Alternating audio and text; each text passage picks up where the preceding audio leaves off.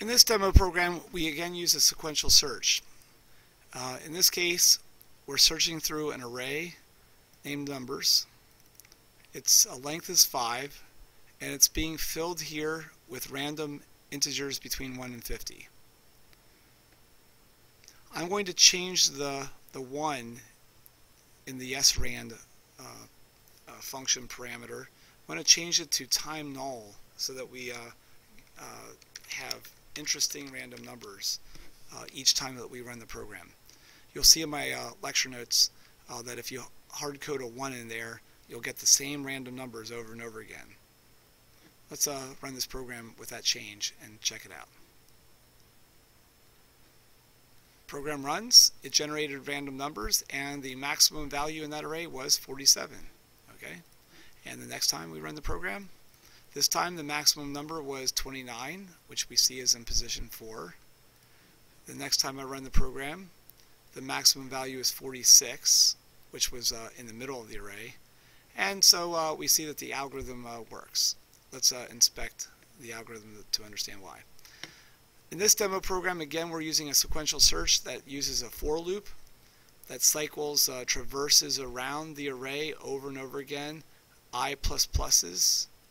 And instead of checking to see if numbers I equals key, we just check to see if numbers I is greater than max value. Well, max value is initialized at 0. And each time around the for loop, we're checking to see if the biggest number in the array is bigger than 0. Let's pretend that we have these numbers in the array.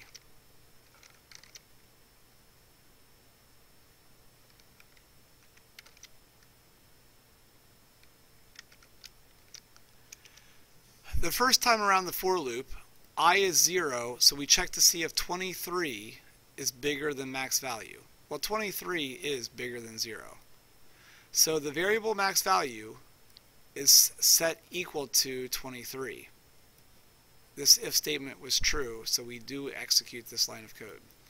So max value, the first time around the for loop, changed from 0 to 23. The second time around the for loop, we're checking to see if 11 is greater than max value. Well, 11 is not bigger than 23. So this line of code is ignored. I++, and we check to see if 45 is greater than max value. Well, 45 is bigger than 23. So that 23 is overwritten with a 45. And the next time around the for loop, the 2 is compared to max value, and it's not greater, so nothing happens. And the last time around the for loop, I++, and it becomes 4, and the 18 numbers I at that point is 18, and that is not bigger than 45. So the program counts the max value in the array is max value, which at that point in the program is still this 45. A sequential search that in sequence checks every number of the array from left to right, and it sweeps through there and is guaranteed to find the biggest number because of this greater than max value algorithm.